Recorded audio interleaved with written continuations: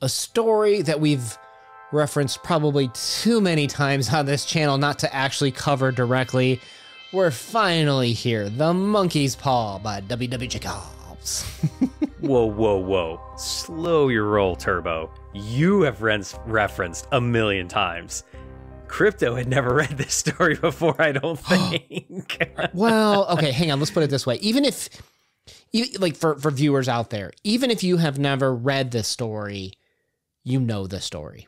You know the story. Agreed. You know the story of trying to, I'm going to say, tempt fate, to change fate, to take a shortcut to happiness, right? And wrap that up with the fairy tale 3, from the magic lamp, sort of like, Aladdin, Arabian Tales type thing. You get the gist of it, right? And I guess that's a good place to start. Why 3 wishes? Like, what's with the number 3? And while it's a very important number for fairy tales, tell me why you think there's always 3. Religion. It always comes back to religion and faith. And I think that's the power of this story is if you have faith, then maybe it will happen. Or if you lack faith, maybe it won't happen. Okay, I took it a totally different way. I don't, not trying to discredit or anything, but here's my view on it. And I guess this is kind of bad because I took it so practical. You have, with 3, you have first a chance to make a mistake. Right? And you don't know why the mistake happened. You just know, hey, this didn't turn out the way I wanted. Right? And that happens in life, right? Oh my God, I threw this party without my parents here and it got out of control and we destroyed half the house, right? Then you make a second wish, right? Like where you try to fix the first one. And you realize by trying to do another quick cleanup, like, oh, I'll just hire people to come in. And then, oh no, they stole stuff in my house. I'm making this up on the fly, right? But it's that idea of trying to reverse it with a shortcut. Like the first shortcut didn't work. So obviously a second shortcut should fix it. And then you start to realize the pattern because it takes 2 to make a pattern, right? Like the smallest pattern possible of shortcuts don't work. And that's when the third one can set it right of just like, let's go back and let the natural order of things work themselves out. Like that's why I kind of like the 3, because the first 2 can be glorious, can show you that they're wrong in a twisted way. And it gives you a chance to set things right, which is just to let things happen naturally. So you didn't think of the Father, the Son, and the Holy Ghost? Let's go through our process here, right? So we start out on a dark and stormy night, much like how I'm recording right here. So if you hear thunder or hail hitting my house, you'll know that I'm living the story right now, right? Very poetic. The family of, oh gosh, 3, there's that number again, the Whites. Yeah, and 3. Who saw that coming? And they're sitting there playing chess. The father and the son are, at least, right?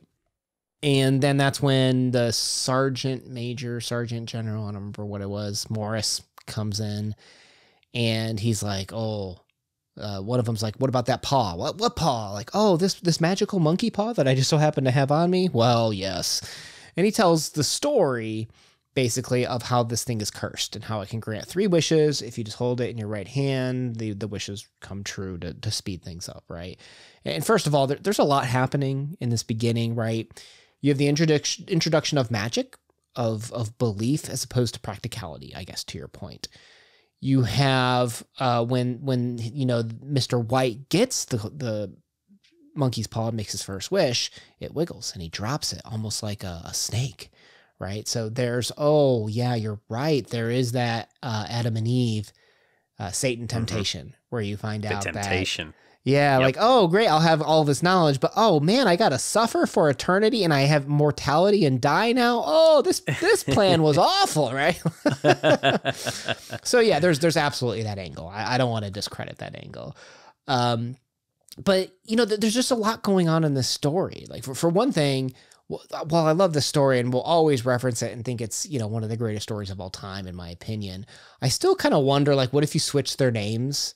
Like, what if Mr. White, was the general, and he was the first one to have the paw, right? In the story, at least.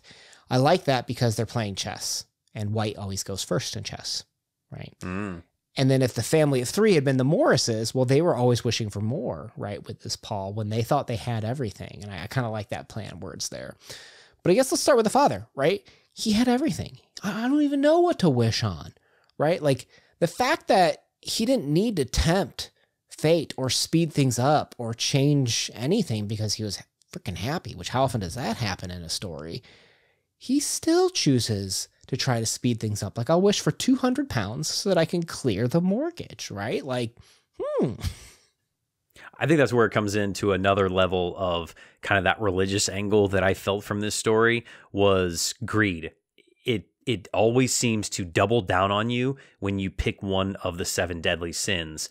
And Mr. White's picking greed. He didn't need it. His life was great. Everything was taken care of. His son was successful. His wife is happy. Everything's wonderful. But then he went not only to get more, and I'm not saying that necessarily if you want more, that's being greedy, but wanting more through easy means seems to be a greedy, evil, quote, nature.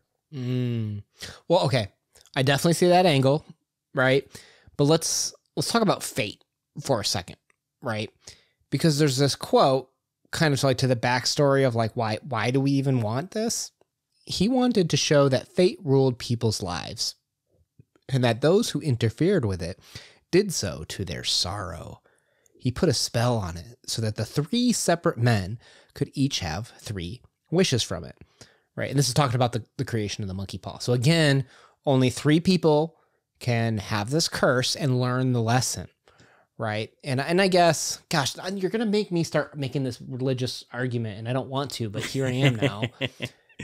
I guess when you look at the Bible, it's kind of a person teaches lessons to others, right? If you look at the 4 main gospels, they're basically the biographies of Jesus, right? And he's teaching others how to live the quote unquote, Christian life, essentially. And so in the same way, the story, I guess, this Pharaoh or whatever, he's going to have 3 disciples that are going to teach the lesson of greed and shortcuts to others. And I hate that you're making me make this argument, but that's the reality is that they are kind of becoming these disciples of be careful what you wish for. Let me help you out though. What if it was all just a coincidence?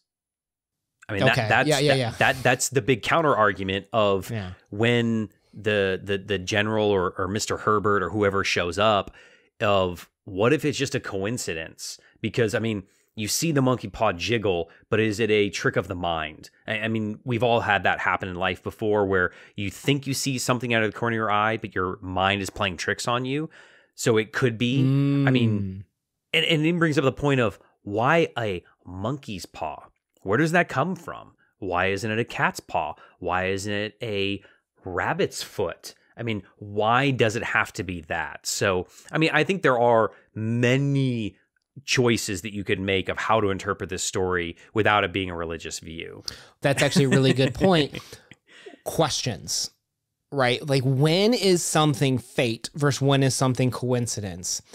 And you got to start asking those questions, right? When Mr. Morris comes over and he throws it in the fireplace, right? Like, that's not a normal thing of like, hey, this really cool magical artifact and then discarding it at a friend's fireplace. Like, there's a lot safer ways to do this than that. But then also the fact that he reveals like, oh yeah, by the way, the last owner, his last wish was for death. And you're just like, is nobody going to follow up on that one? Like, nobody wants to know why? Like, question. Like, there's a lot of things that ought to have been questioned. And maybe, just maybe, you can come to rational discussions of coincidence as opposed to fate, right? Like, are we in control of fate? Like, are sometimes things, bad luck, are just coincidences?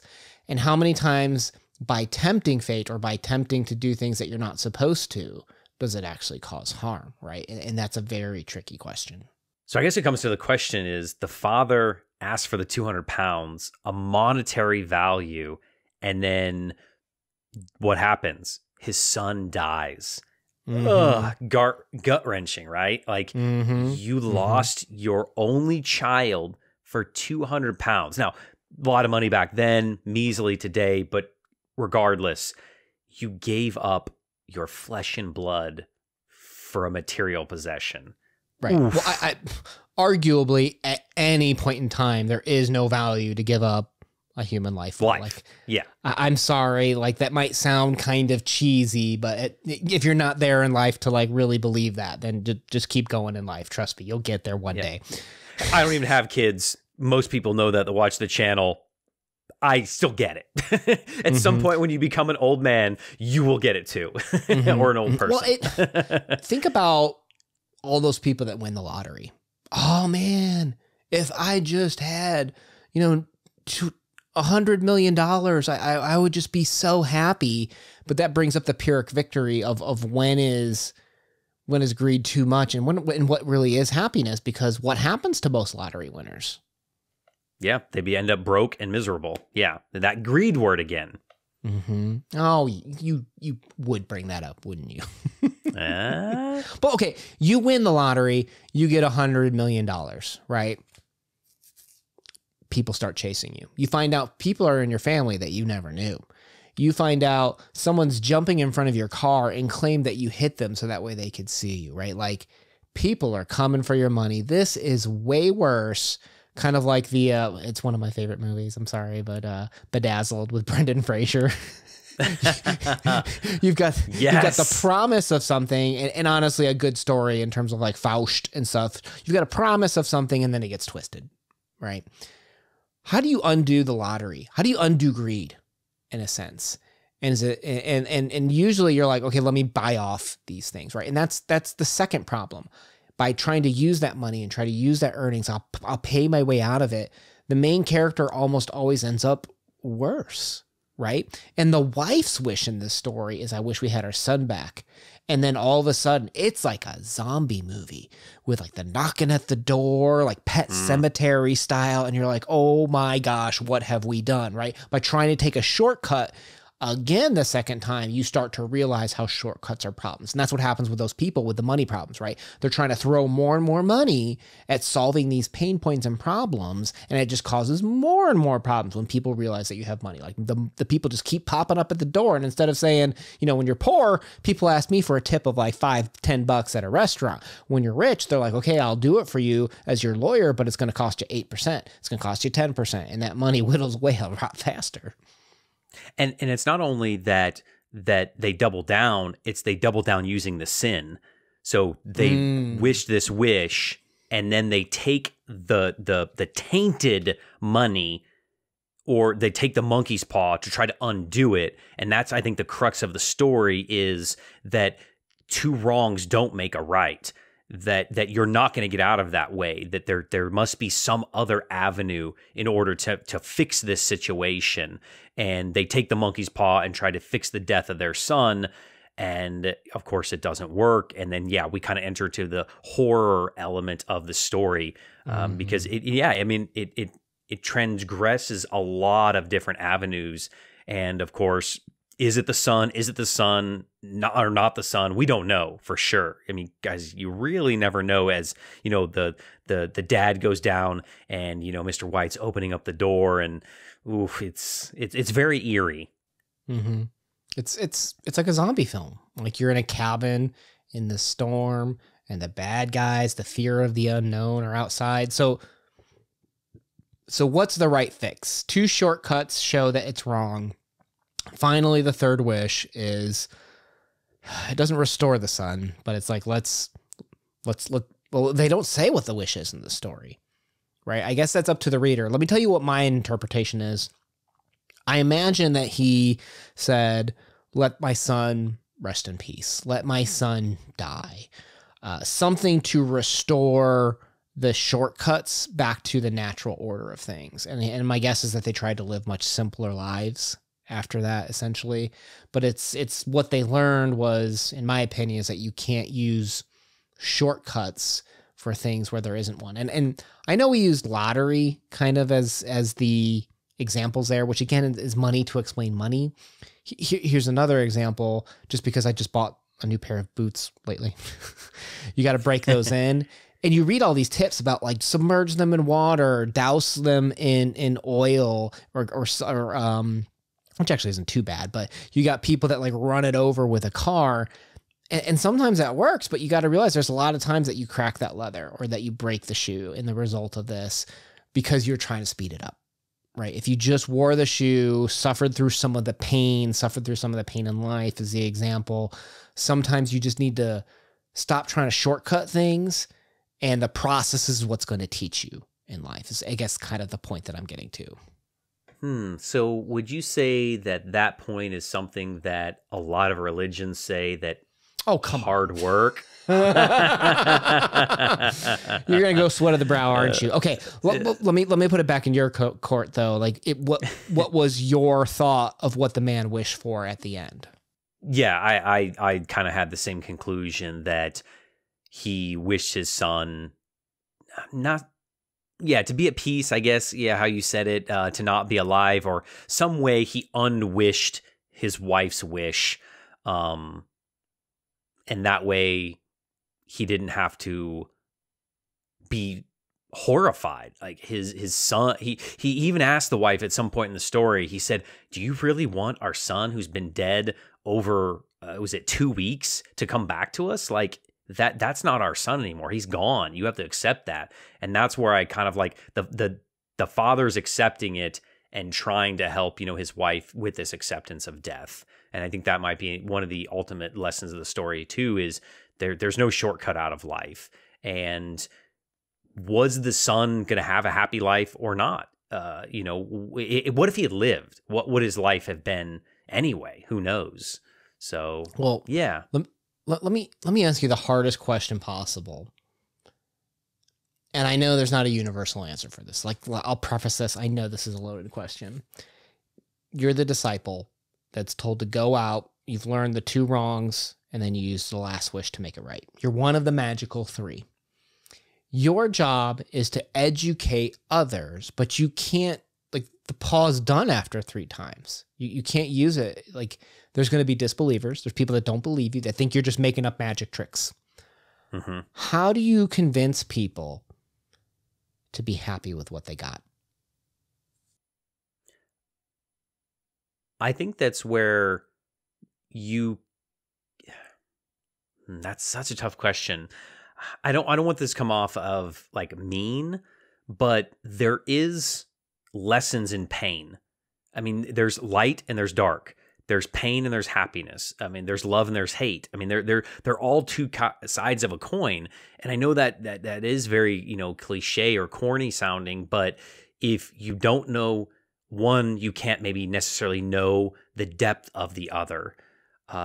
So I think that having loss makes you appreciate something that you have. Well, and they say, like the sailors back in the day, before we had more modernization, you can't get to America without crossing through a storm, right? And I guess more universal is you can't make an omelet without cracking an egg, right? Sometimes you can't shortcut the process. You have to go through the pain to get that experience and to learn. And I think that's hard for some people to accept. Like, you always want the quick answer, and it's kind of hard to get through to them. And maybe sometimes there are brilliant shortcuts, but that doesn't mean there always is. This is part of the problem. Yeah, maybe it is because you have to experience that. And once you've experienced it, then understanding comes. And that's what this family's gone through, is an experience, and then understanding dawns upon them that there are these things you have to live through to gain understanding, and that those shortcuts aren't going to give them to you, or they'll give you a negative version of it. I'm going to use that as my excuse for why it took us so long to get to this story. We had to reference this 800 times in all our other videos before we actually covered it, before I could do it justice. Better late than never. All right, guys, what do you wish for? Let us know in the comments down below. We're going to leave a playlist of other W.W. Jacobs stories. We haven't covered any others yet, but let us know which ones you think we should cover. My name's been Una. If you appreciated the story, just leaving a comment is amazing to help us grow. Let the algorithm know that if you are this far in the video that you probably enjoyed it.